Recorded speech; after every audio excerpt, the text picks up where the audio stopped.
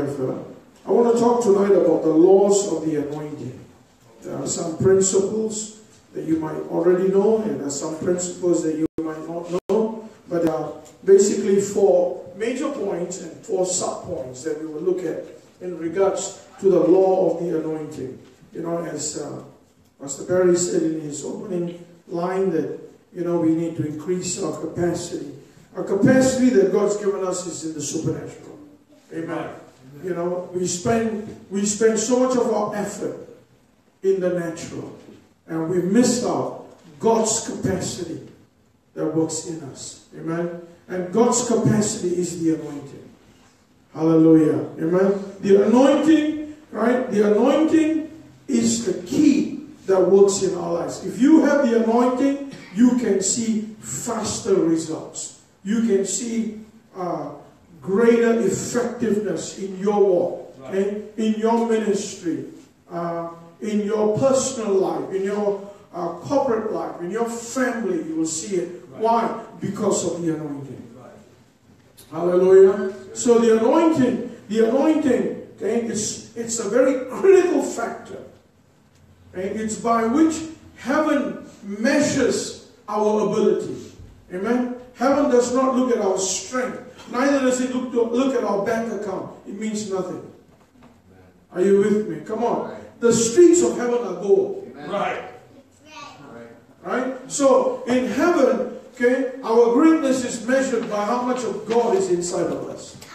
So God needs to increase on the inside of us. So tonight we want to talk about the laws of the anointing, right? So there are 8 principles that we want to look at, 4 major principles and 4 sub-principles. Okay, every book of the Bible has a secret, okay, and the secret of the subject of the anointing is hidden in the life of this man called Elijah, okay, and some of the other prophets that are mentioned in 1 Kings. So we're going to look at 1 Kings, and we're going to draw out principles, okay, from this one book, right? Because as we draw out these principles, I just pray that tonight that, you know, that we have some direction where we are heading to. Amen. The greatest, you know, the worst thing rather, you know, I heard one of the words that were released earlier tonight. One of the worst things is when, you know, believers live in apathy.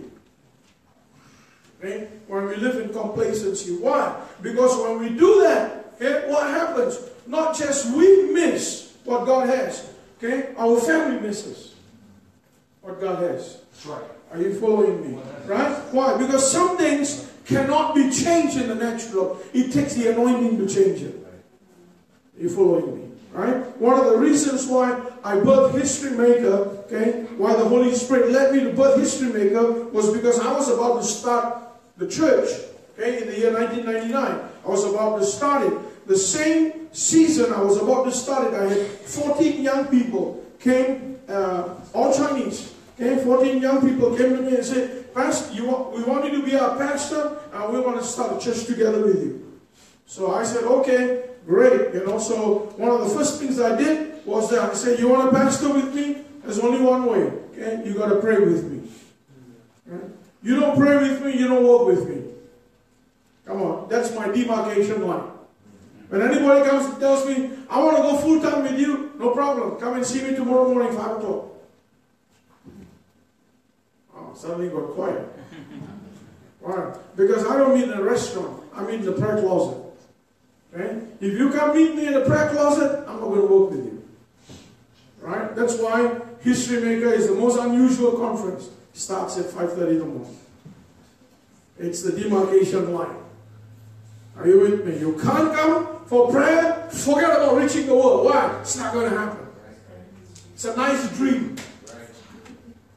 Okay? Not going to happen. So these young people came together, we started praying. And they thought, you know, and all these young people were ex-Methodists. And they thought, man, this guy's crazy. You know, all he wants to do is pray. I said, no, start praying. Revival will come. So they started coming and, you know, start praying with me. And then suddenly one day God says, okay, I want you to take them to this nation. Okay, long story, you heard it before. And that nation was Taiwan. Because right about the same time, major earthquake hit that nation. And the Lord told me, take them to the center of it. I said, okay, no problem. Long story short, at the end of 6 days, we had 2,000 conversions. 2,000 conversions, not 200, not 20, 2,000 conversions. Okay, the guy who organized the meeting was the vice president of Xerox. He was standing there weeping. He said, I waited 30 days for this. 30 years rather, he said. I waited 30 years to see this. I've never seen it before. First time I'm seeing it. Started weeping. And I stood there, and I know the only reason why that happened is because of the anointing. Hallelujah. So as I went back home, I said, you know what? I'm not going to go back to my same mode of operation. Come on now. Right? I'm not going to do church the way everyone else does. I'm going to start pursuing this anointing. Why? Because if I have the anointing, things start working a lot faster. A lot easier. Okay? So I started pursuing it. I started pursuing the harvest. Okay?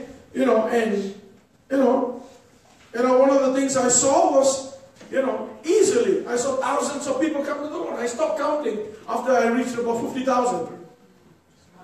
I stopped counting. Why? No point. Let heaven count. Hallelujah. You know why? Because that's not what it's about. It's about winning souls. Just keep winning. Hallelujah. And what I realized was that the greatest secret that God gave me was the Holy Ghost. And what He carries and what He delivers to me is called the anointing. Hallelujah. So if I can learn how to carry the capacity of the anointing, I can win. Come on. Right? I can win. This should be my greatest secret. Amen. Hallelujah. Amen. So, there we go, Pastor Barry. 12 minutes, I'm done. Get on it. Don't come back. Hallelujah. So let's look at some of the principles that are hidden in 1 Kings. Let's start first with something very familiar. 1 Kings 17, 1, 2, and 3. Just write these scriptures down. Right? So Elijah said, in the presence of whom I stand, there shall be no rain in these days, except at my command. Okay? And we know the secret. Why? Because we find the secret of why he was able to do that in James chapter 5. Okay? Verse 17 and 18. Right? Elijah was a human, just like us, but he prayed earnestly. Okay? Some language it says, pray fervently. Right? As he prayed, what happened? The rain stopped. Right? So what is the first principle of the anointing? Right? The first principle, and I want to give you something very familiar, the first law rather, of the anointing is the law of prayer and fasting. Okay? The law of prayer and fasting. Okay? And this law is rather interesting. Let's go a little bit deeper. Matthew chapter 17, verse 19. And the disciples, having come to Jesus, said, okay, why are we not able to cast him out? Okay? And Jesus said to them, okay, though you want faith to work, right? Even if you have faith as a mustard seed, the mountain can be removed. But this kind goes out except by fasting and prayer. Right? So Jesus is saying here, okay, this one, the reason why this demon could not go was because this demon only goes by fasting and prayer. Okay? Watch this. This is chapter 17. But in Matthew 10, look at Matthew 10. Okay? And having called his disciples, he gave them power over unclean spirits so as to be casting them out. What is this? Matthew 10, he gave them power over casting out demons. Matthew 17, they can't cast out demons. Right? Very strange. Why? Because I thought he already gave them power. And how come they can't cast him out? So obviously, what we see is that, our conclusion is that, guess what? There is a greater dimension in the anointing. Okay? You can't corner the anointing. You can't say, I have the anointing. It's kind of like, the best illustration I can give you is like, the capacity that you have in finance. joint tonight and buy a burger. That's not even a doubt, right? But can all of us walk into a car showroom and buy a car? Some of us can. Some of us can. Right? Can all of us go into a housing agency and buy a house? Oh, isn't that interesting? Why? The more the requirement, the less of us can do it. But the value is what? Still money. It's still money. Same with the anointing. Same with the anointing. You have the anointing, but the capacity can only take you to some level. It doesn't mean that anointing can take you to the whole level.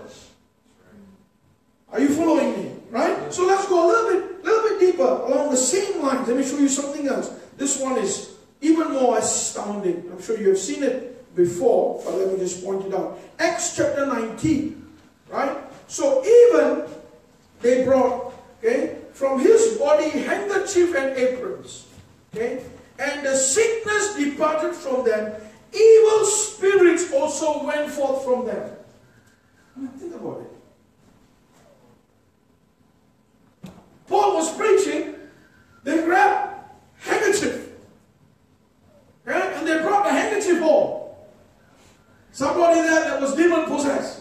And they threw the handkerchief on that guy. Demon came out. Amazing thing. You know, this handkerchief never made any noise. Think about that. Right? That, because what? Sometimes, I've seen this. In some places, I've seen this in some churches. Where they think that the anointing means volume. Come on. Come on, louder! Louder! Louder! And yet everybody got no voice. The only thing that got delivered was their voice. The devil is just standing there laughing. Screaming and screaming. Hey, handkerchief had no voice. Come on, no momentum. It just dropped and the guy and the demon went, ah! The demon said, I'm out of here, man. Paul wasn't even there. It was just his handkerchief. Why? Because the capacity of that handkerchief was greater than he met it in. Are you seeing this? Okay? Capacity does not mean volume. Capacity means presence. Hallelujah. Amen. Presence. So what we focus on is presence. Come on. Right? Not methodology. Are you with me? Right? Sometimes, when the anointing comes, people may not be screaming. People may not be loud. But tears are flowing. Hallelujah. Their hearts getting changed. Hallelujah. Amen. So when we look over across and we say, man, they are not responding. They are. Look at their face. Are you following me? Maybe they're not running to the altar, but they already made the altar there. Hallelujah. Amen. They already got delivered. It's kind of like Europe. It's kind of funny. I was preaching the second day. The Spirit of God was so strong in Poland. And I was preaching the second day. And I was just, I think, on my fourth point. Okay? And suddenly, this lady just walks up. I thought, where's she going? Straight to the altar. Another one straight to the altar. And I was like, man, I guess I got to shut up. You know what I'm saying? Right? Because, while you're preaching, you can say, no, go back. I got 5 more points. Who cares about your stupid points? Are you with me? That's not important. What God is already working. Forget about your points. We are not here for a lecture. We are here for presence. Amen. When the presence comes, it's done. Hallelujah. Amen. So the anointing increases. Increases. How does it increase? fasting and prayer. Okay? There are a few examples here I want to share with you. First example is the example that a man called Kenneth Hagin, he's already gone to be with the Lord. He said when the anointing would come on him, okay, there would be fire. You'll feel like fire over his hands. And whenever he would feel the anointing in his life dissipating, what it meant was it was time for him to fast and pray. Are you with me? Why? Because when you don't see the anointing functioning, it means go back to that prayer. Are you with me? Why? Because if you don't do that, the anointing will continue to dissipate. Right. You see, this is our problem. This is our problem. Okay? We are human vessels. We get carried away more often, than less. If we are leading in worship or we're doing something and someone comes and tells us, "Oh, you're doing such a wonderful job," man, it becomes big. Right? "Oh, your preaching was amazing." Oh. Suddenly, the head becomes so big. Right? So the next time, now you come up with all confidence, and there is nothing. Everybody knows it, and you know it too. Are you with me? So what are you trying to do? You're trying to stir it. Stir, there's nothing there. The only thing you can do is, "Lord, I'm sorry. Amen. Help me, Lord. Amen. Show me some grace. I need to run back to the closet." Why? Because I tried to do it with my strength. Are you following me? Right? So this is something that you need to understand. In order to maintain the anointing, your prayer must be maintained. In order to increase that anointing, okay, there must be fasting and prayer. If there's no fasting and prayer, you cannot move to another capacity of the anointing. Are you following me?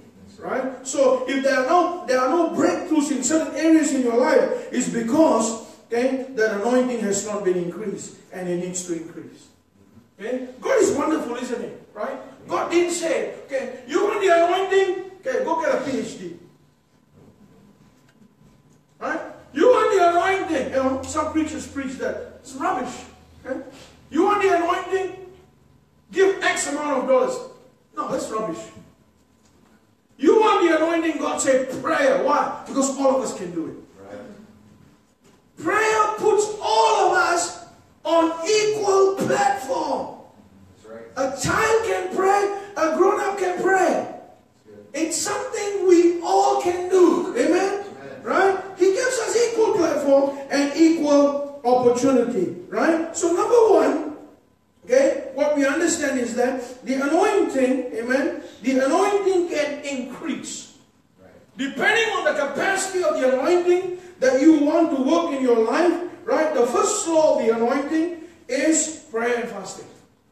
Right? So this is the first law that you must remember. Right? The first law of the anointing. The second law of the anointing, right, in 1 Kings chapter 18, verse 22. Elijah said unto the people, "I've been left as a prophet of Jehovah by myself, and the prophets of Baal are 450 men." Okay, verse 36. Elijah the prophet came near and said, "Lord God of Abraham, Isaac, and Israel, let it be known this day, thou art God in Israel, and I am thy servant." Okay, I am thy servant. For the anointing to work, okay, you must believe that God gave you the anointing. Come on. Okay? You must believe that God anointed you. Okay? It's not so important whether others believe. You must believe. Right?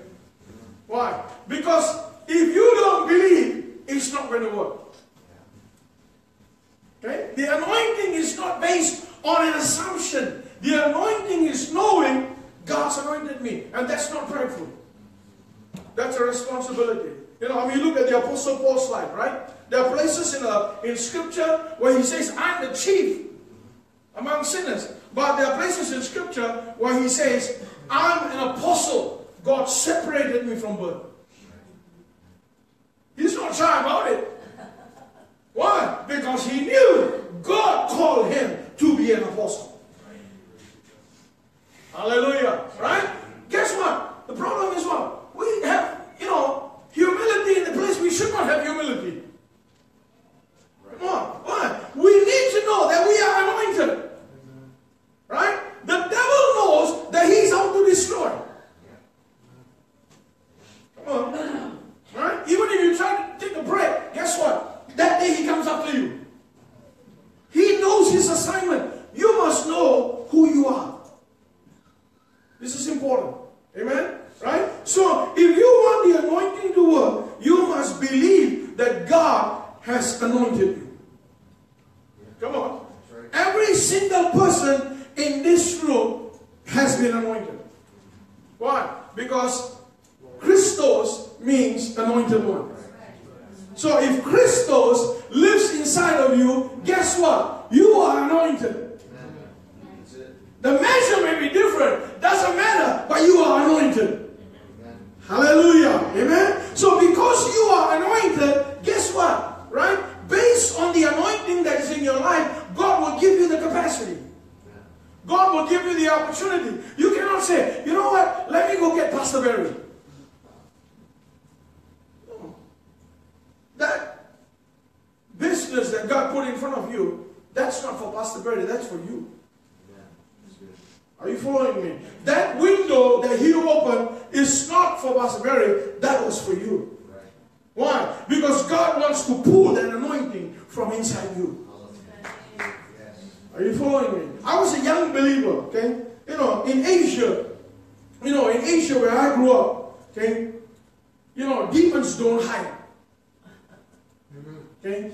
When I grew up as a young person in Asia, I knew the demon before I knew God. For me to believe God was not so difficult. Why? Because demons exist.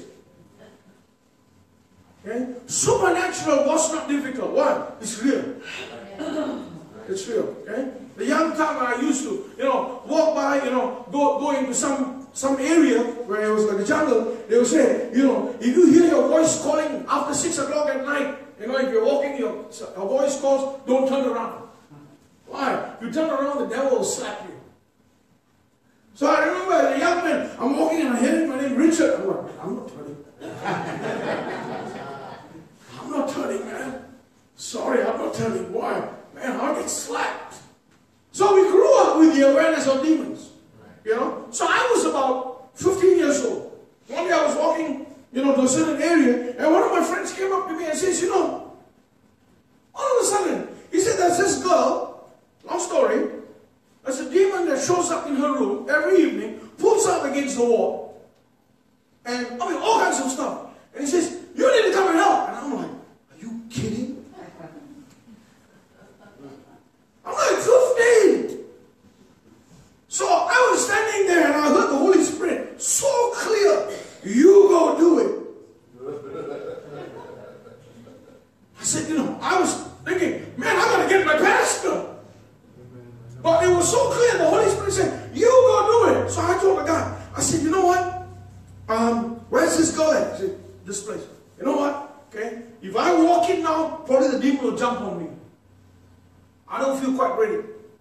Give me 7 days. Okay? 7 days, I'll meet you here and you take me to that place. So I went back 7 days, I couldn't eat. I don't know whether I was scared of God or scared of the devil. Maybe a bit of both. Right? So after 7 days I came and he was waiting for me. At the end of 7 days I said, let's go. So I went into this place where this girl was attacked by demons literally every day. I walk in and there are 25 young people there. I'm like, what's this crap?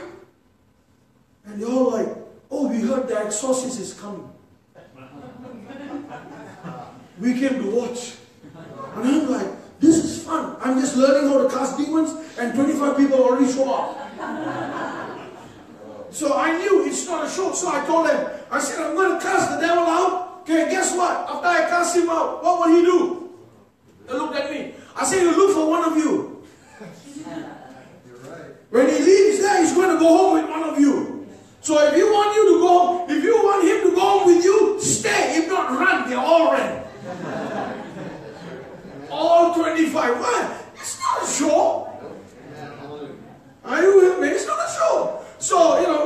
story short, the girl was delivered. That was my first exposure to casting devil out. You know, the girl was delivered. But what am I saying? Okay? You must believe in the anointing that God's put over you. So in the course of your day, in the course of your week, in the course of your month, if there are windows of opportunity that opens for you, for the anointing to function, those are not accidents. Right. They are setups. Why? Because heaven is in the process of equipping you. Yes. Good. Hallelujah. If there's only one person in the church who can cast out demons, we are in trouble. Right. If there's only one person who can pray for the sick, we are in trouble. Come on. We need the entire body to do that. Hallelujah. Amen. So the second point is that you must believe. Okay? You must believe in the anointing that God gave you. And this is not arrogance. This is confidence, right? In the anointing. Confidence in the one that called you. Hallelujah. Amen. Right? You must have confidence. Why? Because it shows that you are dependent. Right? Dependent on God to use you. Hallelujah. Amen? Right? So if you don't believe, guess what? It will not work. In Mark chapter 6, verse 6, you know, it says that Jesus marveled at their unbelief. Right? He marveled. He went around healing the sick. But when he went to this particular village, nothing happened. Why? Because they did not believe. Okay? When unbelief is there, guess what? The anointing does not work. Come on. Right? It does not work. So what do you need to do? You need to raise up, okay, that confidence level that God has anointed me.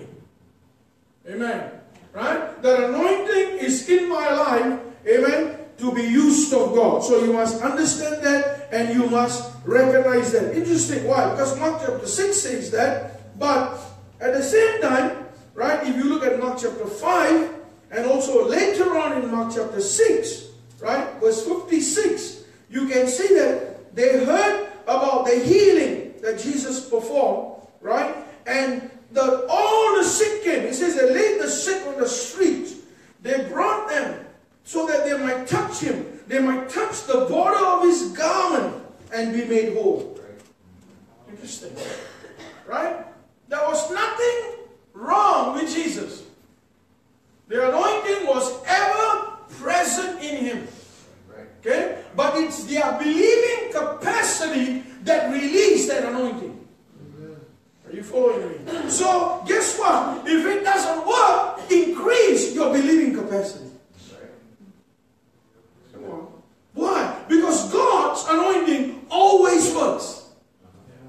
Hallelujah. Amen? It always works. So if something doesn't work, okay, you step back and you say, what? Lord, why is it not working? Maybe I'm touching it wrongly. I'm tapping it wrongly. You know, when my daughter was 4 years old, she used to go to a preschool right by my house. And my wife, you know, always brings her to the preschool. And I didn't know that as they were going to the preschool every day, they were having prayer meeting, you know, on the journey to the preschool. So one day, you know, I was not working, so I said, let me take you to the preschool. So I was walking to the preschool and, you know, along the path there was always a lot of idols and stuff like that. So as we were getting closer to her preschool, next to her preschool is a temple. Okay? And when she came closer to the temple, she's only 4 years old, she got so upset.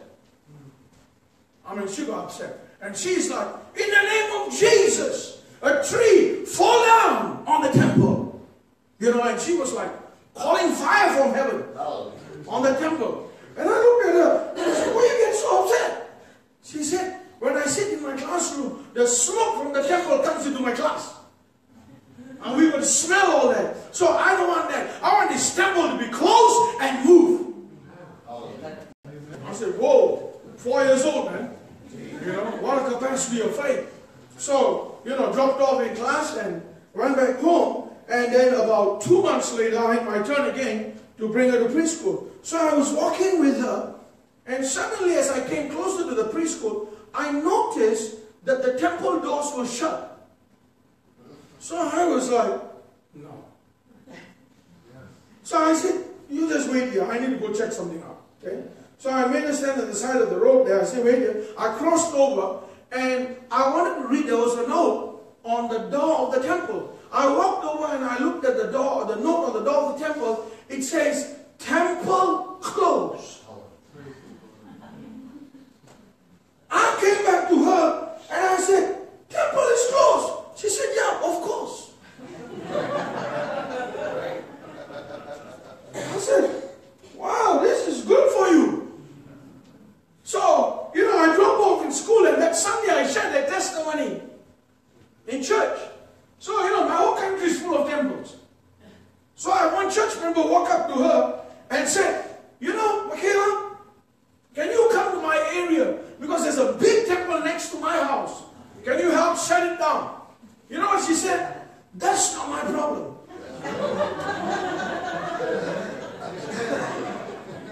She said, that's your problem. It's not closed because you never pray. I'm like, man, I'm the pastor. I better walk away from this one. But you know, I was thinking, so theologically sound. Come on. Never been to Bible college. But why? Because she believed. She believed. She didn't need any fancy prayer language. She didn't need any formula. She just needed the capacity of faith to say, temple closed down, and it shut down. The temple never reopened. Ever again. Wow. Why? Because you believe. Imagine if you believe how much the anointing will increase in your life. Hallelujah. Amen. Let's go to point number 3.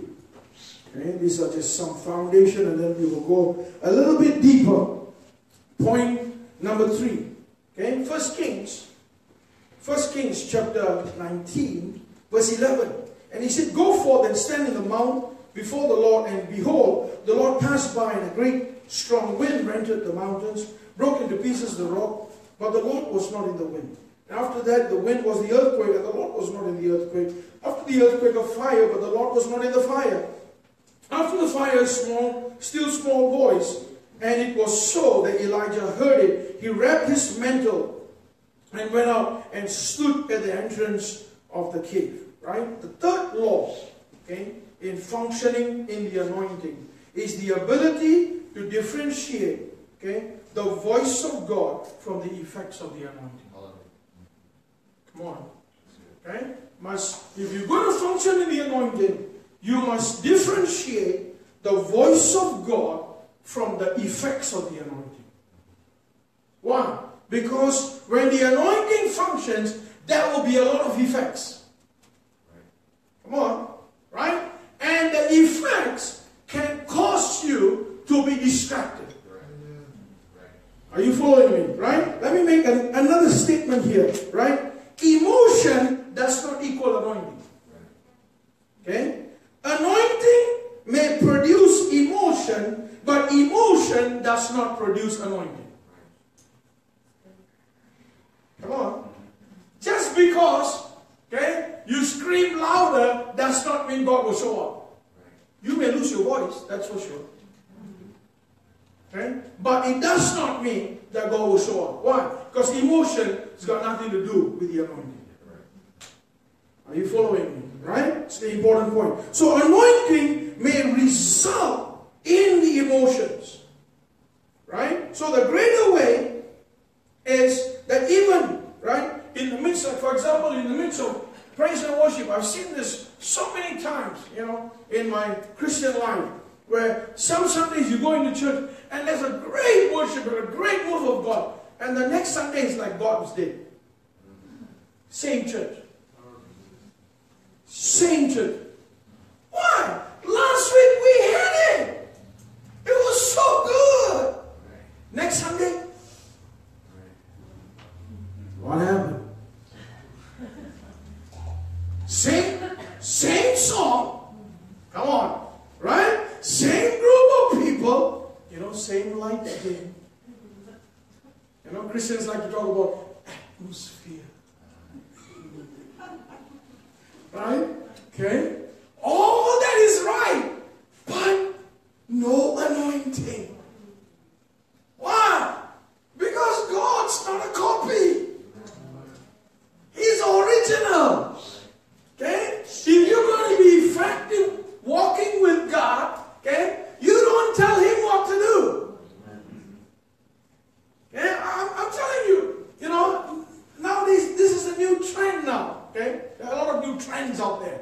And some of the new trends is like, for example, someone's, you know, I had a problem one time with one of my worship leaders. Okay? He got so upset. Why? Because he felt that every time he needs worship, we got to sing his song. His song was the song. And I'm like, bleh. I say, I'm the preacher. I can't even preach what I want to preach. Boss tells me what to preach. Sometimes he wants me to score people. I don't like that. You know what? You know what I like to do? I like to just crack jokes. Make people laugh. Are you with me? Lord, I flew 5,000 miles to score people. Like some anti-prophet. Are you kidding? I said, you make all these people not like me. You know, I've been in some meetings, I'm not kidding. The word is so strong. After I'm done, I'm walking on people out. You know, I'm like, hey, I'm an easy guy, man. You know, I'm not that type of a guy, but thank you. Make me sound like John the Baptist here. You don't have a choice. You are under assignment. You know, I'm telling you, there are times where I spend an entire week. Okay, I'm one of those guys. You know, my wife tells me, you study 20 hours to teach one sermon. I said, yeah, that's me. Why? It's because that's my habit. That's become my habit. You know, Saturday nights, I haven't slept Saturday nights for almost 18 years. 18 years I haven't slept Saturday nights. Even if I sleep maybe 2 hours. Why? Because Sunday I want to deliver. People say, why do you put yourself through that, man? Does that mean tomorrow fire is coming? No, I'm just more dependent. Because by the time I come to church on Sunday morning, I look like a drunk.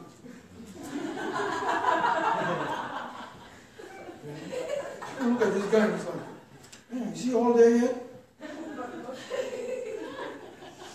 You know, I'm not kidding. You know what I do Sunday afternoon? I sleep. Why? I need recovery time. I haven't slept in like 18 years. Why? Because I want the anointing.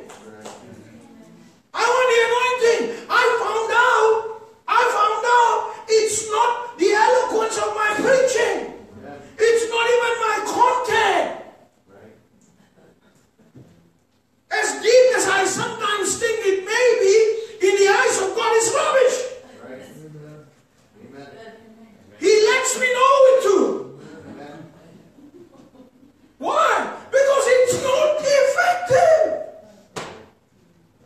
You know, I preached one time in the middle of the anointing. I preached in Argentina. In the center of the anointing, there was this one church. Every day they had 5 services. Every service had 5,000 people. I had an entire sermon prepared because I was so excited. Man, you know, I was 23 at that time. I went in this massive crowd. I went out there and I was about to preach. I said, Jesus is Lord. The place went in uproar. You can sermon. You all ran up. They all ran up. 5,000. The pastor looked at me. Done.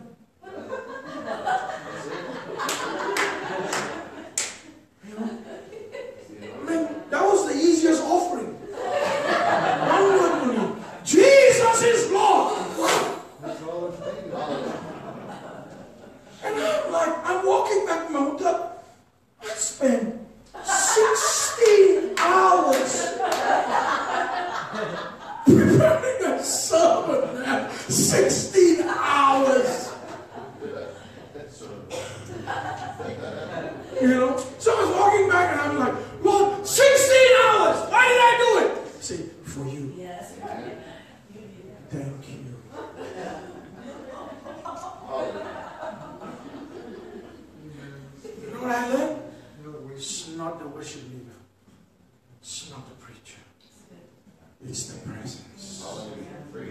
every time we come into this place, we got to find our way is. With no assumptions. Yes. With no preconceived notion. Lord, where are you? Where are you? I want to hear you. I want to know you. I want to touch you. I want to see you. If we come with this attitude, every time it will be bullseye. Bullseye. You will hit that anointing and it will change you. Come on. You walk out, you know, I'm not kidding. When I was a young boy, we used to go to Morris Rose meeting. That guy was the biggest joker. Why? Such a power, such anointing he carried. You know, he used to say, come back tomorrow night and I will tell you the secret. I was a young man, we all front row, 15, 16 years old. Man, I gotta come back, man. Tomorrow night. The guy's giving the secret. You know, sit in the front row, you get anointing plus saliva. Short Jewish guy, he's got a lot of spit. Sometimes in your face, you know, hallelujah, hallelujah, hallelujah. My God. You know, it's like, man, I've got shower blessing here.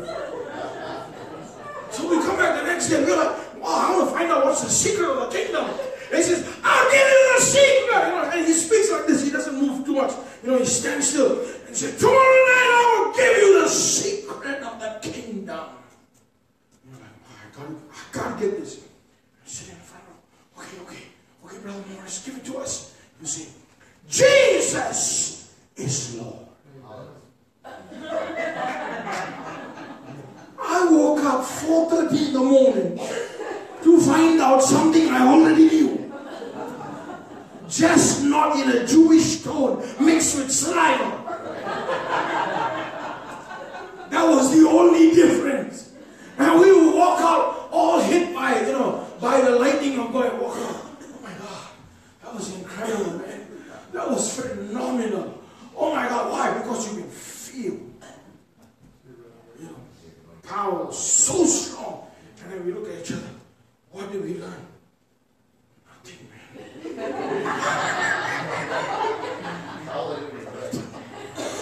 Totally nothing. So foolish. Okay, well, thank you. Hallelujah. Amen. It's the anointing. So what do? You want to keep it going? Don't ever think you have cornered it. Don't ever claim that you have ownership of it. You know, I've been in ministry for over 30 years, but I tell the Lord, I'm a kid. I'm a child. That's why, you know, we're history maker. People come and tell me, oh man, you founded it and it's all over the world, blah, blah, blah. I said, no. I am a facilitator of the Holy Ghost. He's the boss. Okay? When I do those conferences, all my speakers always ask me, who is speaking? I said, I don't know. Right. The best part is they tell me, but you are the organizer. I said, I don't know either. Just show up, we'll find out. You know, and I'm telling you, there's some people who work with me, they scratch their head because they're not used to that. They're not used to that. There was one year, you know, I've been doing that conference for almost 16, 17 years. There was one year, I organized a conference on the 7th year in Singapore. Mass big meeting. I was standing there and I asked the Holy Spirit, I said, who do you want to do this? And this is what he told me very clearly. He said, this year's conference, don't touch that microphone. I said, who? You. The whole conference, I'm the organizer, okay? I spent $55,000 to run that conference. And he says, don't touch it. I said, yes, sir. You know, I had so much fun. You know why? Because I was arrowing people. You go. You go. That's easy. Hallelujah. Are you with me? You can ask Pastor Glenn, you know. Second day of the conference, I walked up to her and said, tomorrow workshop, you can do. Hallelujah. Yeah, that was even better. So, depend on the Holy Spirit. You know, and at the end of the meeting, everybody said, whoa, such a powerful meeting. Yeah, because he orchestrated it. Can't even take credit. You know what I'm saying? Can you imagine printing out the program? Don't know who's speaking. Okay? There's one guy even more funny. This pastor who came to our conference, recent conference, he ministers a lot in Mexico. And on the last day, I just felt I was standing there worshiping, and the Lord says, ask him to do a workshop. And I walked up to him. I said, you do a workshop? The guy looked at me, you want me to go to the workshop? I said, no. Not go to the workshop. You lead the workshop. He said, I paid $100 to join the conference. I said, I'm not your speaker. Welcome. He couldn't understand it. He was like, what? I said, hallelujah, welcome to the club. 30 years I've been following. Hallelujah. If you want the anointing to function, amen, you got to learn how to listen. You got to learn how to move when God moves. Come on, right? There are times when the presence is so strong, respond. Respond. Okay? When the times there's no presence, you know what? Shut the place down, go to Taco Bell. Hallelujah. Go to Pastor Barry's house, man. Go there and hang out. What? Done. Nothing. Are you with me? Learn to flow with the way the Lord wants to flow. Amen? If He's there, move with Him. If He can switch with Him. Allow Him to be the one that will take the leadership and the initiative. Are you here? Amen? So, it's very important that we recognize this, right? John chapter 5, and it says, then those men, it was 5:14, when they had seen the miracles that Jesus did, and this is of the truth, and this is of the truth that the prophet should have come into the world. Verse 15, Jesus therefore perceived that they would come and take him by force and make him king. Okay, look at that. So he departed again into the mountain by himself alone. Right? It started out well. There was miracles that started happening. But suddenly, it switched. How did it switch? Now, they want to take Jesus forcibly and make him king. So what did Jesus do? He perceived it. Okay? If it was a, modern day preacher, he would love it. Oh, yeah. Oh, man, they're giving me all the attention that I want. Are you following me? Like last night, Holy Spirit moved here. It was so powerful. And when I saw everybody praying and I was standing there, I just heard the Holy Spirit say, you're done. I said, thank you. I went back to my closet. My job was over. Right. Are you with me? Then I was thinking, as I was walking, I was thinking, people are thinking, this preacher is really strange. The meeting is over, open the eyes, the guy is gone. Did he get raptured? Are you with me? You just follow. You just follow, You just follow. When the Lord moves, you move. When your job's done, you're done. Okay? So you must learn when is the timing. Why? Because if you give yourself too much attention, you will be distracted. There are people today, I go into some circles, Pastor Barry, Pastor Claire also probably know this. Some circles, man, they keep adding more titles. Everybody I know suddenly became a bishop. And I tell them, you add so many titles, what else do you have left? Are you going to call yourself God? Right. Come on, where does this end? Why? Why are you stressing yourself? Don't. Okay? Avoid your, I'm telling you, I've met preachers. Okay? I said, hi brother, how are you? I'm not a brother, I'm a prophet.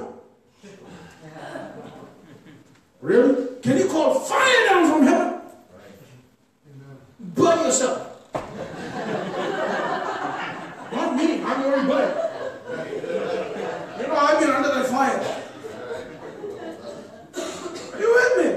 They get upset. And I'm like, you got to be kidding. You're so hung up on your stupid title.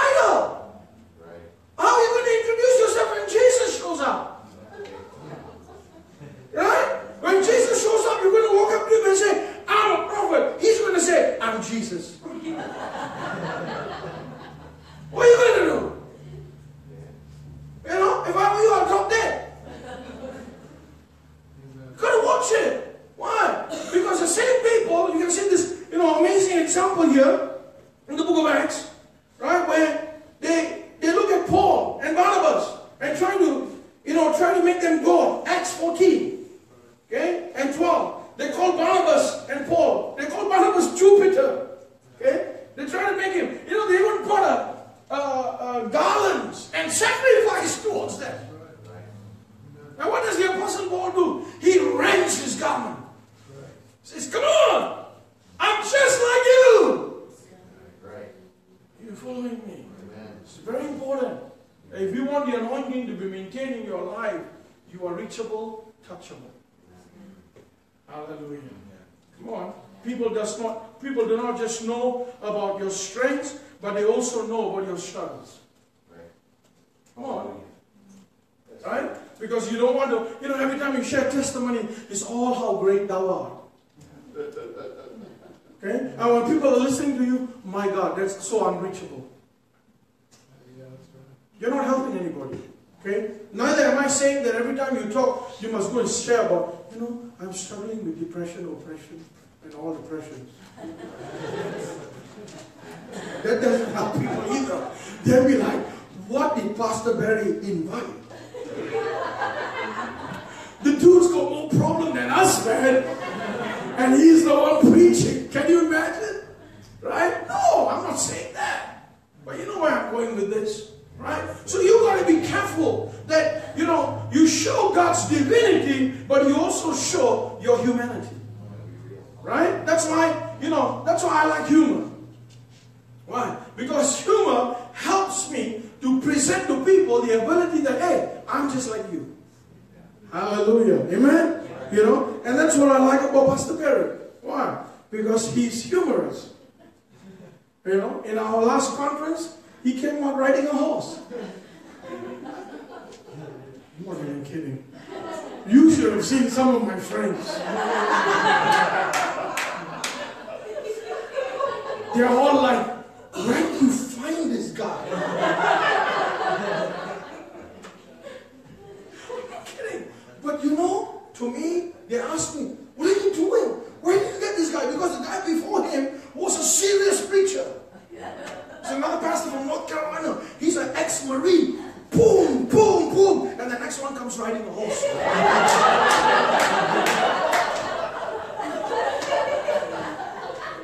There goes. Bye, Holy Spirit. See you next week. That's not true. That is not true. If that is true, children cannot be in the presence. Right.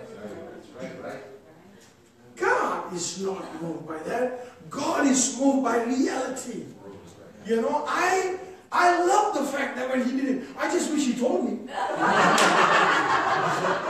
That's the only thing. You know why? Because I'm the organizer. Even I was shocked. He's telling me, just give me a signal when he introduced me, and Pastor Claire was waiting at the door, and I'm like, what's she waiting at the door? What's he going to come out in? I was thinking, maybe he's going to come out with armor or something. Some outfit or something. Comes on this horse. Oh my goodness. You know what? Okay?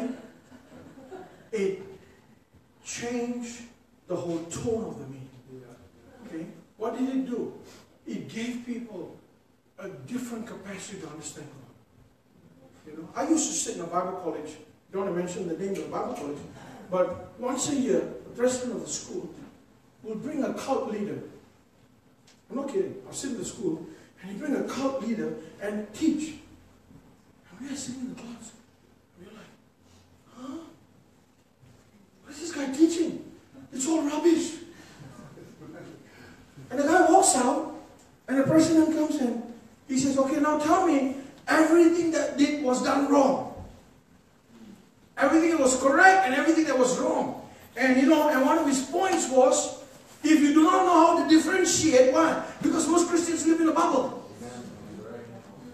We only know how to tap on the anointing when it comes in a certain form. If it changes form, we don't know how to respond. Come on, that's why, when we come to church, okay, just imagine if you come to church one Sunday and there's no worship. Some people will leave church. Some people will get upset. Why? Because that's not what they are accustomed to. Okay? God doesn't work according to our custom. He works according to His Spirit. Hallelujah. Amen? So we must remain flexible. Okay? It's important. Okay? God does not look at the methodology. God looks at the spirit. Amen? God looks at the heart of a man. That's what the scripture says. Right?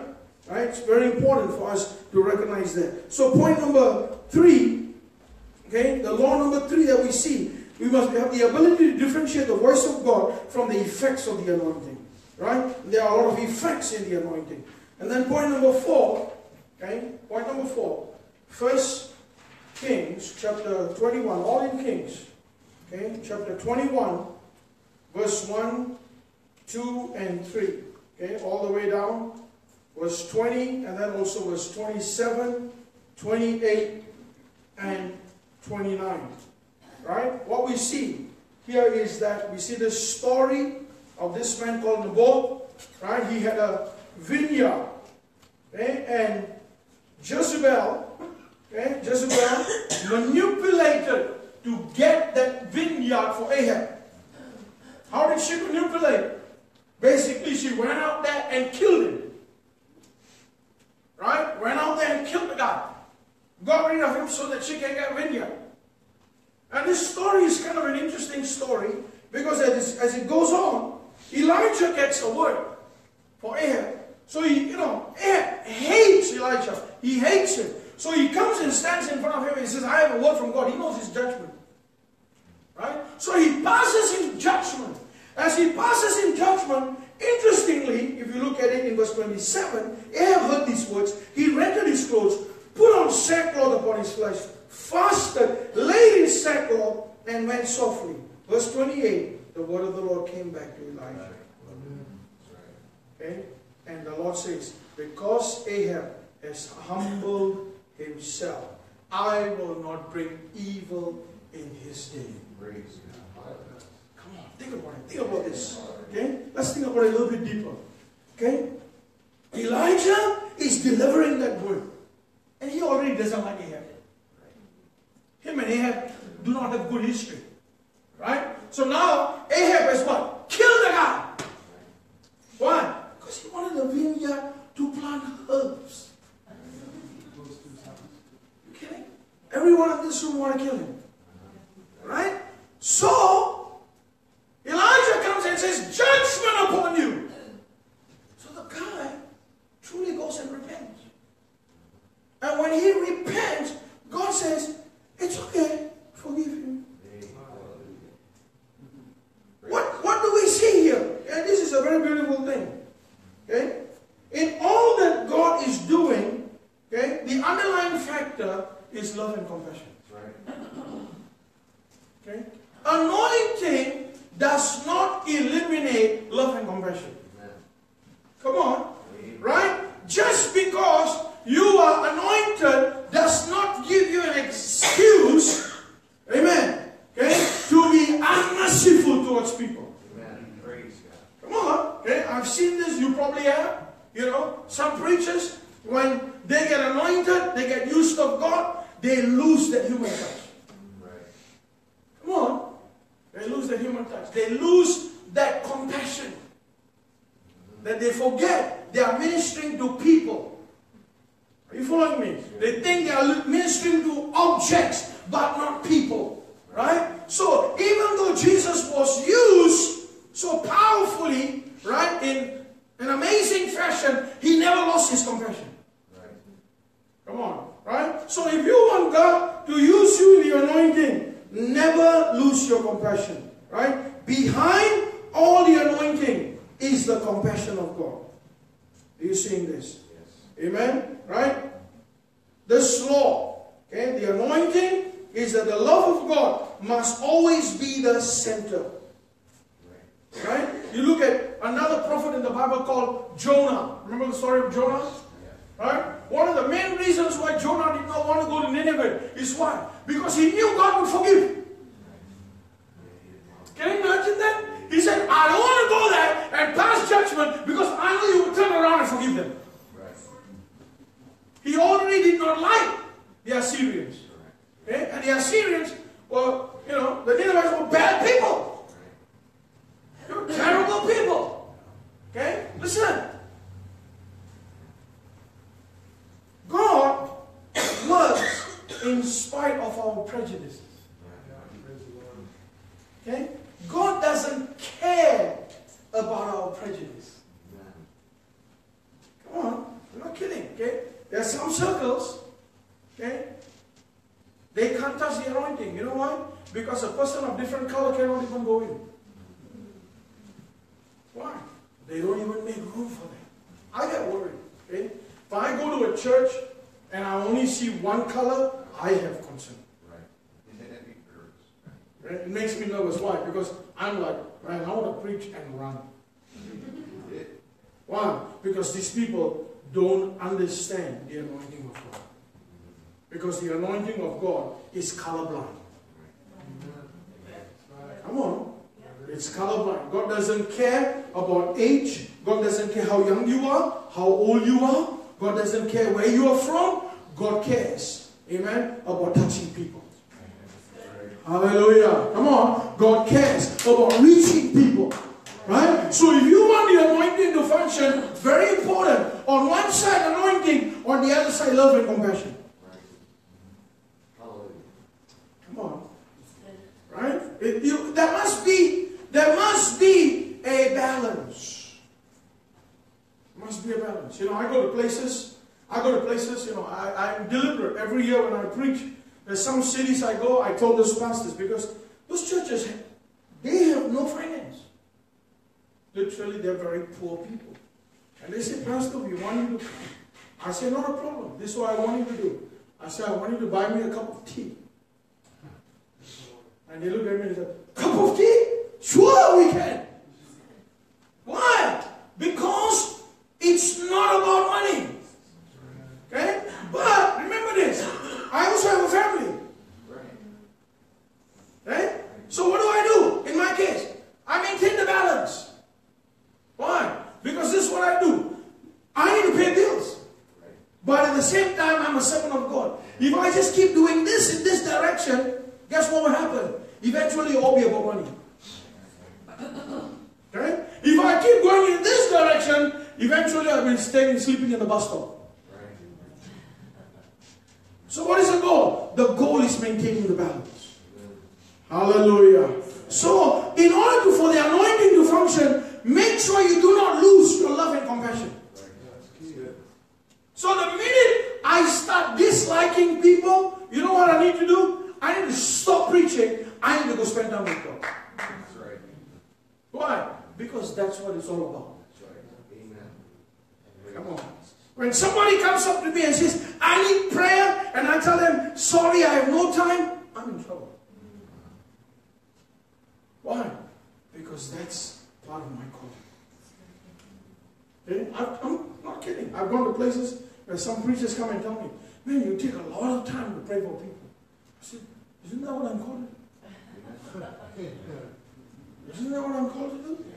Hey, am I not called to serve people? Or people are called to serve me? I thought it was the other way around. Jesus came to serve. Come on. Not to be served, but He came to serve. He came to lay down His life. Amen? So you got to watch your compassion and your love. Okay? If you start losing your love and compassion for people, forget about the anointing. Why? Because both works proportionally. Hallelujah. Amen? That's point number 4. Now let's look at some of the sub-points. Okay? The sub-points are a little bit interesting. Okay? Let's look at them because they also show us another side of the anointing. Right? So 1 Kings chapter 14 verse 1, okay, it says that Abijah, the son of Jeroboam, fell sick. Okay, 1 Kings 14 verse 12. Arise thou, go, therefore get into thy own house. When thy feet enter into the city, the child shall die. Verse 13, Israel shall mourn for him and bury him, for only of Jeroboam, right, shall come to the grave, because in him there is found some good thing towards the Lord, God of Israel, in the house of Jeroboam. Very strange story. There's a little child here that dies. There's Jeroboam, okay? He's not a very good guy. And God shows mercy and restores him. Okay? So you're like scratching your head. The child should live, that guy should go.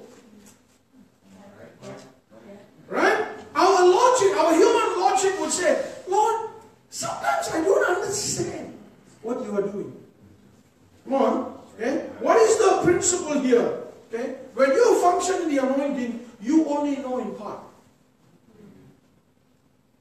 Come on. Okay? You do not know the other side of the story. Okay? There are things you don't understand. I have prayed for people that I wish lived, they died.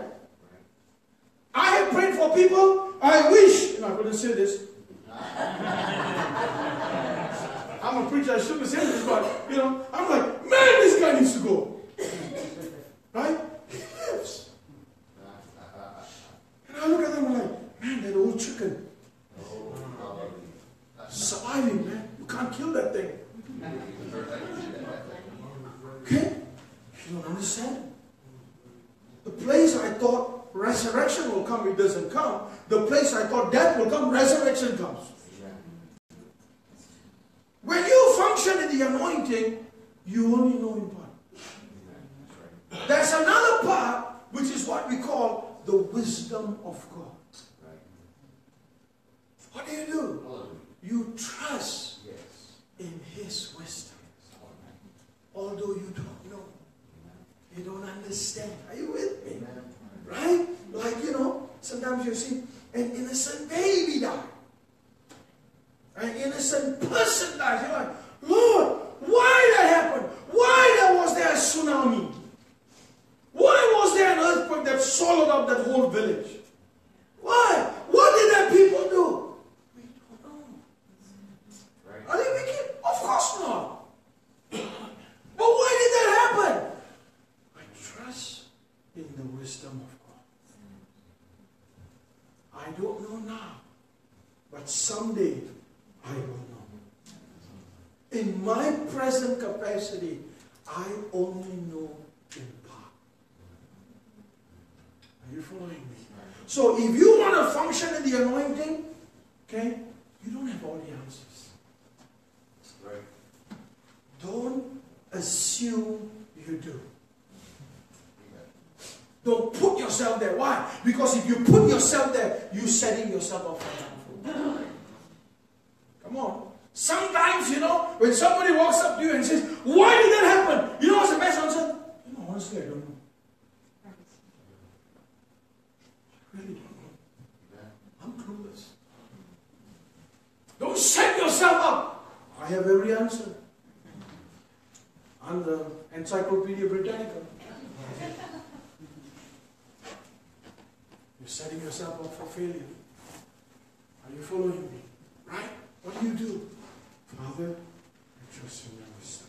I don't understand why I pray as hard. Like this case. This one stay, that one went.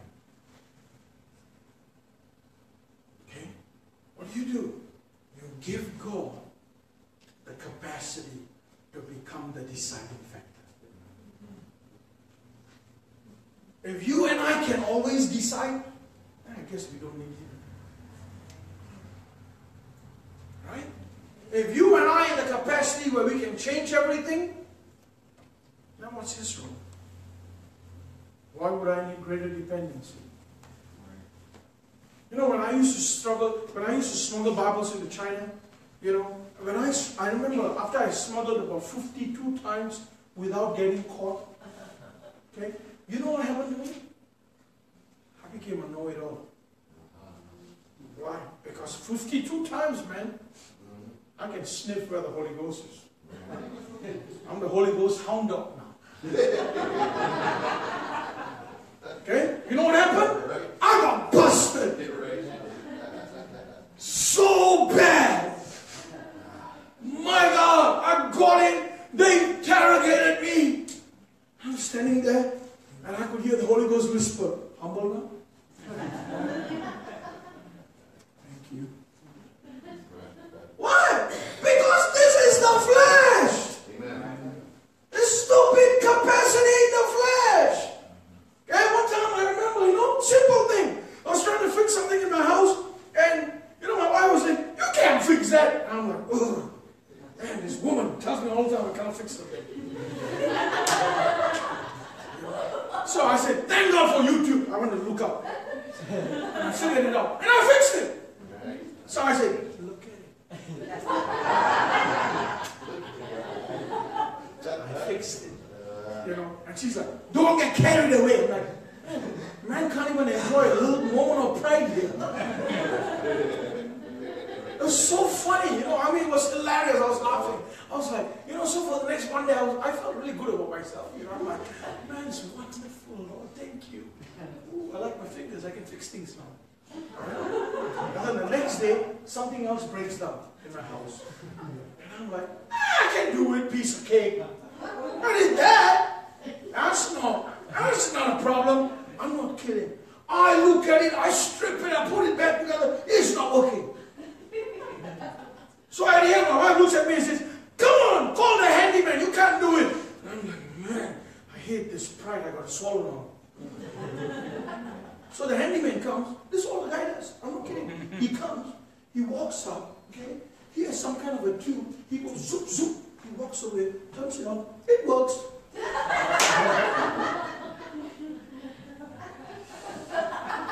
I stand there, and I'm like, oh Jesus, this is a heaven's moment. I felt so humble. Okay? So every time I look at that thing, I was like, feeling good. I looked up, I'm like, oh dear.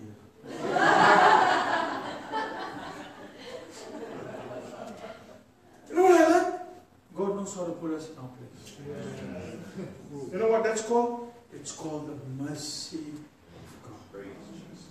Okay? Thank God his lessons maybe only cost $50. Thank God his lessons are not a jail sentence. Are you with me? Even in his lessons, he's merciful to us. Hallelujah. Amen. So what am I saying here? Okay. This point number 5 is very important point. Okay. As you see, as you look at the anointing, you understand the anointing. Okay. There are things, okay, in the anointing that we don't know. We don't understand. Okay. We got to leave it to the wisdom of God. We got to leave it to the capacity of God. Point number 6. Okay. 1 Kings chapter 13. Okay. Verse 8, 9 and 10. And then from verse 15, 16 and 17. The men of God said unto the king, okay, if thou wilt give me half thine house, I will not go into with thee, neither will I eat bread nor drink water in this place. Okay, there's this man of God, young prophet, okay, going into the city, and the Lord told him very clearly, don't go in to anybody's house, don't eat. Kind of strange story in Kings. As he is coming out, there's an older prophet. Older prophet said, come to my house and eat. Okay? And the older prophet lies to him. Doesn't tell him the truth. So he goes in and eats. And as he comes out after eating, it's a lion that stands in the path and eats him up. Completely kills him. Okay? What is the point here? Why? Because this has got to do with the anointing too. Okay? God does not contradict his command. Okay? God does not contradict his command. Okay? It's important for us to listen to what God is saying, the direction he's saying, but it's important for us to listen carefully. Why? It's important for us to identify details. Okay? And God does not change his mind on details. Right? Somebody can prophesy and say, the Lord says that he's going to visit us. He's going to pour his spirit this Sunday. You know? And then somebody stands up. He's not coming Sunday. He's coming Monday. Okay, number 1, who cares? He's coming. Okay? Number 2, listen, he doesn't contradict. Okay? Today there's a lot of contradiction in the body of Christ. Come on. Right? There's a lot of distraction in the body of Christ.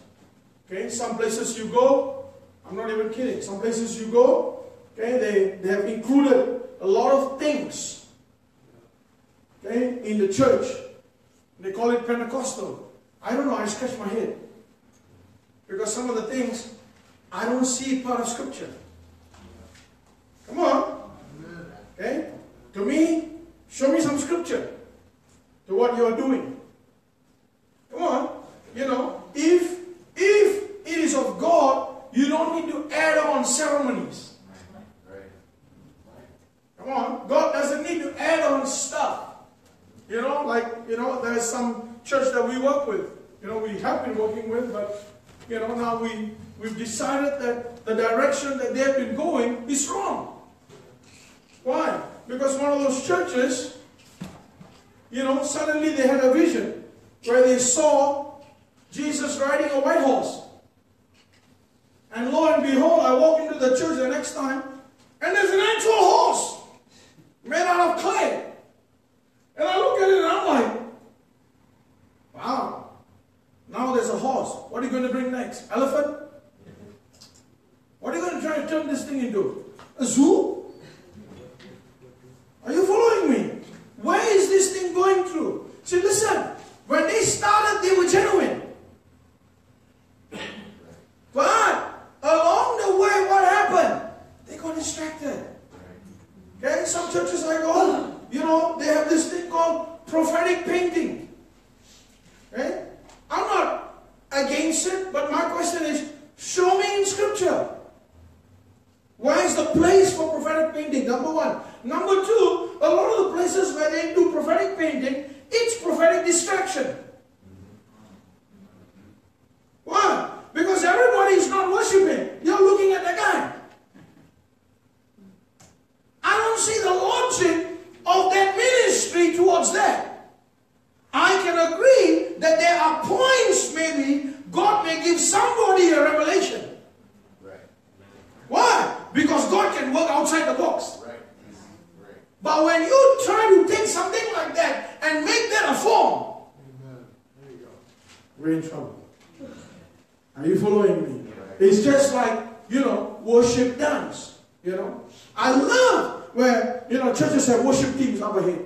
It's wonderful. But sometimes when I go to those churches and I see the worship team, that dancing team is a distraction. It's a total distraction. Why? Because those guys, now they have subcontracted the worship. Right. You know what I'm saying? Yeah. Why? Because now you got 7 people up there, doing this. 7, 8 people dancing. You know what the rest are doing? Subcontracted. You know what subcontracted? That means now I don't have to dance. Right. We hire people to dance. That's right. There is a place for that. But you got to be careful. Why?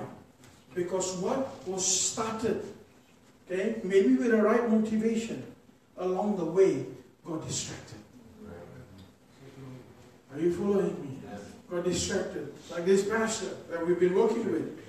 First was the horse. And then after a while, suddenly, I walked in next time and he had angel figurines that were made. And I looked at it and I'm like, oh my God, angel figurines?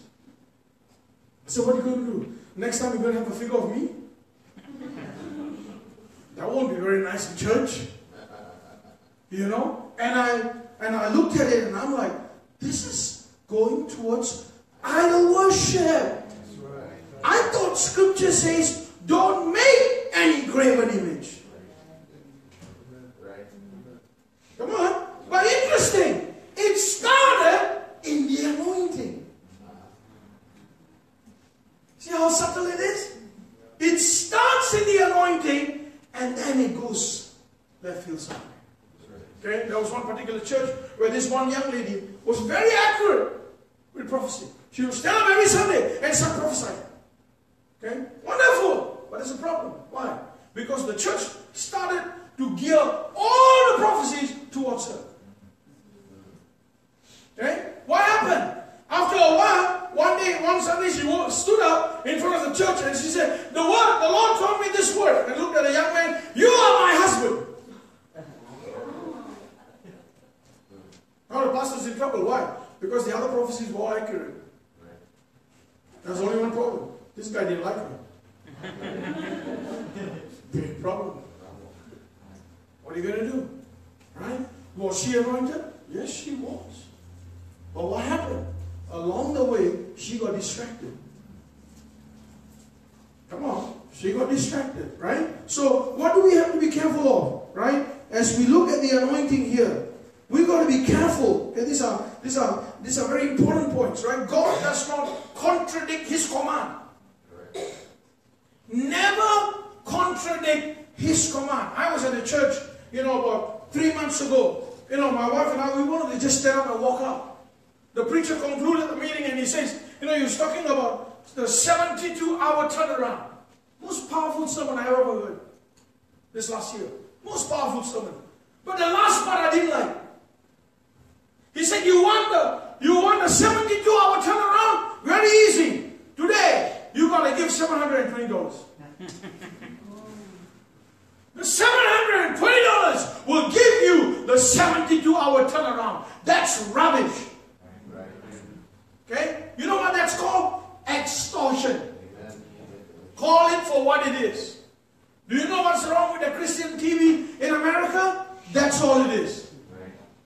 It's extortion. Half the time when you turn the channel, somebody's asking for money. How do you expect people to get saved? Imagine they are looking at the Christian channel and they say, man, on TV he's asking me for money. If I go to the church, what's he going to ask me for?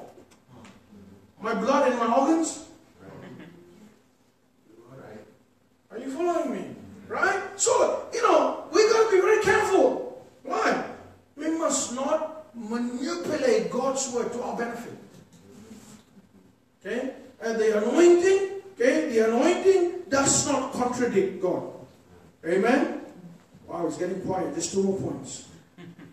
Okay, point number 7. Point number 7. 1 Kings chapter 20, verse 35. And a certain man and the sons of the prophet said unto his neighbor in the word of the Lord, smite me, I pray thee. And the man refused to smite him. Then he said unto him, thou hast not obeyed the voice of the Lord. Behold, as soon as thou depart from there, a lion shall slay thee. As soon as he departed from there, a lion found him and slew him. Okay? Very strange story again in 1 Kings 20. Right? There's this prophet, he tells him, slap me. And he's thinking, why am I to slap you? Okay? Later on in the story, we find out that slap was used, okay, as a descriptive sermon, basically, as a descriptive example towards the king. You know what I'm saying? Like, for example, Isaiah walked around naked. Hosea married a prostitute. What are these things? It's not that God is condoning them, but God uses them as illustrative sermons. Right. Hallelujah. You following me? Right? What am I saying? Okay? Point number 7. Sometimes, okay, there is a price for the anointing. Okay? What is the price for the anointing? You become part of the anointing. Come on. You represent the anointing. I know people, when the anointing comes on them, they feel pain in some parts of their body. Nothing wrong with them. But they feel a certain pain, an abdominal pain. A pain on the leg, pain on the neck. And they're like, why am I having this pain? And then they would say, there's somebody here who has a pain in the abdomen. And true enough, there's somebody, and the person gets healed. And I'm thinking, why do they have to feel it first? Come on. Why? The anointing, okay, there's a price for the anointing. The anointing has a cost. Okay? Number 2, the anointing, okay, you become part of the anointing. Are you following me? Right? Like, for example, in Hosea's case, why did he have to marry that prostitute? There was a price he had to pay as a prophet. Come on, I don't think anybody in the New Testament want to pay that kind of price. Right? Secondly, God used that to show the compassion He had for people like that. So He became an illustration of the mercy of God. Not everybody is called to that, but what a wonderful ministry He had. What an amazing example He was. Are you following me? Some people say, I want the anointing. Listen, it will cost you. It will cost you. Lord, I want to carry the anointing of the Apostle Paul. 3 times in prison. It will cost you. Right. Okay? We think the anointing comes best by going to Bible school. It's a cost. Okay? There's no professor in the world that can train you for the anointing. He can teach you about the anointing, but the Holy Spirit gives you all the exams. Right. Come on. Amen. He is the one who qualifies you. So what happens? You become, okay, a living example of that anointing. Hallelujah. Good. Come on, right? So that is point number 7. Amen. Let's look at this last few finishing points here. Okay, so you identify, okay, with the prophecy. You identify with the anointing. So what happens here also is that the anointing requires a certain level of yieldedness. Okay, to allow your life to become His life. Right? If you want the anointing, it's got to work in fullness in your spirit, in your soul, in your body. Come on. In your spirit, in your soul, in your body. See, you don't know suffering until you go through it. You don't know difficulty until you go through it. Right? So sometimes before the anointing or the breakthrough comes, God allows hardship. Why? So that when the anointing eventually comes, you realize there was another part. That's right. Okay? The part that people see is only the good side. Come on. Right? So what will God see? God will see humanity and divinity. Okay? God will see His grace and also His power. He does not just want us to function in power without grace. He wants us to function in both capacities. Are you with me? Amen? Right? Point number 8 and the last one. Okay? 1 Kings 22, verse 10, 11, and 12. Okay? And also verse 7. You can write this down. You can read the whole chapter. Okay, this story is about King Jehoshaphat. He's looking for a prophetic word. And verse 11 says, Zedekiah stood up. He says, shall I go in after the Syrians? And Zedekiah stands up and he says, you go and you will win. Okay? And so, there's another prophet called Micaiah, and he's in prison right now. So Jehoshaphat stands up and says, is there any other prophet that we can get verification from? They say, yeah, there's another prophet, but we have locked him up. And what he has to say, you probably won't like. Okay, so they bring him out of prison and they ask him, so what is the word? He said, the word is whatever you want. Okay? He knows he's not telling the truth. Right? So they dig him further and they say, come on, tell us, what is the truth? And his word is completely opposite of the word of Zedekiah. Come on. Right? What can we learn from here? Right? A few things. Your life must be consecrated when you are under the anointing. Zedekiah, when he released that anointing, of course, he thought it came from God. Right? Because he was a prophet. He was a known prophet. Why would he release a false prophecy? No way. But Micaiah also released a prophecy, but it's completely different. Come on, think about it. This is my last point. Okay? Think about it a little bit deeper. Why? Same anointing. One says, go and fight. One says, you go and fight, you will die. What comes to pass? The second one. You go and fight, you will die. Okay? They got angry with him and they threw him in the deepest dungeon after he released that one. So, what is working? What is working when the anointing comes on you? Watch this. When the anointing comes on you, you are exposed to the spiritual world. You are open to the supernatural world. What does that mean? you are open to both good and evil. You don't just draw angels, you also draw demons. Come on. Okay? I've seen angels, I've seen some big demons. I wish I didn't see demons. But you know what? When you function on the anointing, you are exposed to both. So what's happening? And because you are exposed to both, if you do not keep your consecration, guess what will happen? Okay? If you don't guard your heart and your motivation, what will happen? At one point, you'll be releasing the right word, and another point, you'll be releasing the wrong word. It's not because of the anointing. It's because of the consecration. Come on. Right? So what does that mean? Let me try to give you some examples. Okay? What does that mean? Like for example, you go into a place, you already know the person. You know all the facts about that person. Right? And the present comes on you and sends the present. You may even pick up certain things in the spirit. But there's also a timing of how you release them. You following me?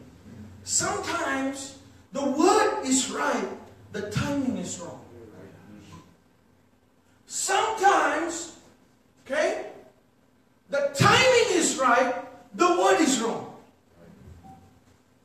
So if you come to a place because you are so exposed where you think that every time I hear it, I must be right, you are already wrong. You are already setting up yourself for failure. Like for example, okay, if say, you know, your junior is up there preaching, okay, God would not use you to interrupt that person. Are you following me? If that anointing is functioning through that person, you may feel, man, that word is correct, but you know how more fired up. Hello, the Holy Spirit doesn't contradict himself. You will let them finish first. Whatever you have to say, it will come later. Are you following me? So, because now you are so open to the spirit realm, guess what? As much as you are in tune to truth, you are also open to deception. Because in that arena, both function. The only way you can keep your focus and your accuracy is consecration. That's why, okay, there are many preachers who start off at the beginning very effective, very accurate. Example, William Branham, John Alexander Dowdy. I mean, think about it. John Alexander Dowdy was phenomenal. You know, the years that he was pastor of Zion City, Illinois, not a single person in his church died. Wow. Amazing. Never conducted a funeral. That's power. Right? But you know how he died? He died sitting on a wheelchair thinking he was Elijah. He lost something along the way. William Branham, another man that was so powerful, he would never move until his angel came. There was an angel that he saw. And the angel would come, you wait for the angel. When the angel would come, he could prophesy with accuracy. Give him your phone number. Such accuracy. Okay? But, right at the end, he was exposed to the worst deceptions. The teachings that he came up right at the end of his life contradicted the entire Bible. How? Same anointing. How? Because the anointing sets you up into the supernatural. It exposes both sides. If you do not maintain a spirit of humility, if you do not maintain a heart of dependency, you know what? In a split second, the same person who said the right things will be saying the wrong things. I have an actual case in point right now. Somebody was arguing with me 6 months ago. Oh, so-and-so walks so close with God. Spends a lot of time praying and weeping before God. Walks so close to God. I said, that's wonderful. But let's see some of the fruit. Yeah. Come on.